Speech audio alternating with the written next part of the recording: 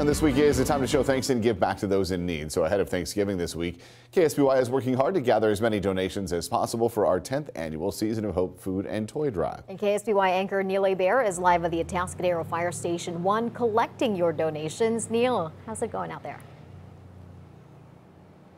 Good, Richard and Nina. So we are here at the Atascadero Fire Station. Number one, we had some firefighters with us, but they had to go out on a call. We do have some members of the Kiwanis Club back here, Atascadero Kiwanis Club. Here we're taking in donations, non-perishable, unwrapped food and unwrapped toys as well. And we have Garrett Olson with the Slow Food Bank with us right now. And Garrett, you know, this can affect anyone. They can fall on hardship. There are a lot of people in need right now here in San Luis Obispo County. Tell us about the need.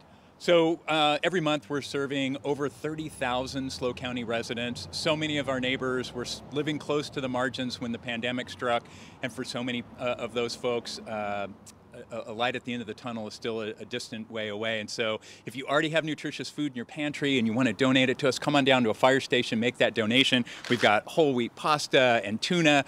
If you don't already have nutritious food in your pantry that you're able to donate, make a donation online. Every dollar you give is going to be 7 nutritious meals for our hungry neighbors. Right on. Thank you, Garrett. And we do have a donation happening right now. What's your name, ma'am? Sue Riding. Sue Ridey, she is here donating some stuff in her tote here. We'll have the Kiwanis Club come over and grab some stuff. And her beautiful dog, look at the cute, oh my goodness, that is so cute. And thank you so much, Sue, for dropping off your stuff. Got to get a shot of the dog, that is so amazing. She brought a ton of stuff with her to donate, and we are going to be here at the Atascadero Fire Station 1 until about 7 p.m. tonight. Of course, hopefully those firefighters get back in time from their call. They just left right before we went live here, but we will be here until about 7 o'clock collecting those donations for Season of Hope. Richard and Nina, we'll send it back to you. All right, Neil, thank you.